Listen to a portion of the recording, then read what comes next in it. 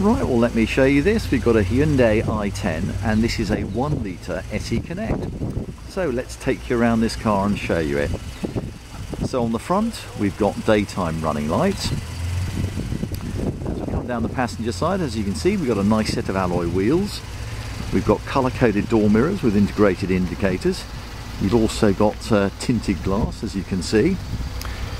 As we come round to the back, the car has also had mud flaps fitted, by the way. The car has a reversing camera, so that obviously makes reversing nice and easy. Let's just take you and show you the boot on this car. So, as you can see, decent sized boot on there. You've got a 60/40 split rear seat, so you can enlarge it if you so wish. Right, let's carry on down the driver's side of the vehicle. Finished off in polar white, this is called. So, I think as you can see, been very nicely kept. Let's take you on to the inside of the car. So, finished off in cloth, as you can see, and it's in this nice dark practical grey, and you do have 3 seat belts there, as you can see.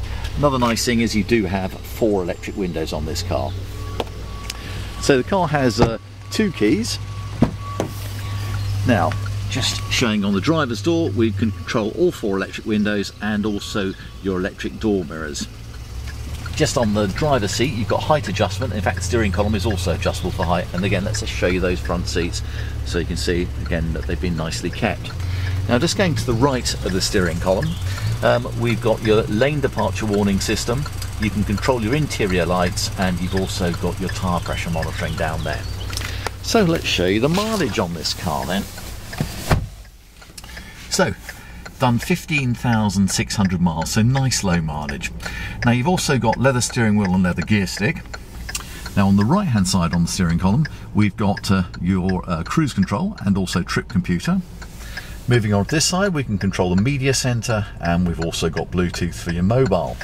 Now let's just show you that media center. I've just got it on the home page, so as you can see on the left hand side, we've got a DAB radio, and that's obviously where you can stream your music. I'm just going to press all menus just to show you that we've also got Android Auto and Apple CarPlay, so you can link your phone to the car, use all of the navigation systems on those particular items. Let's just take it back to the home page. Going underneath that, it's then air conditioning, so we can have refrigerated cold air during the summer, but gives you great demisting power during the winter. Underneath that, as you can see, you've got your USB, and we can turn the engine start-stop. That's that little button just down there. Now it's a 5-speed manual gearbox on this car, and that goes very well with the 1 litre petrol engine, which develops 66 brake horsepower. It's a very easy car to drive. Now let's just show you the service history on this car. We've done the majority of the servicing. We've done the last 2 services, as you can see there. This car was actually registered in 2020. That means the warranty goes through until 2025.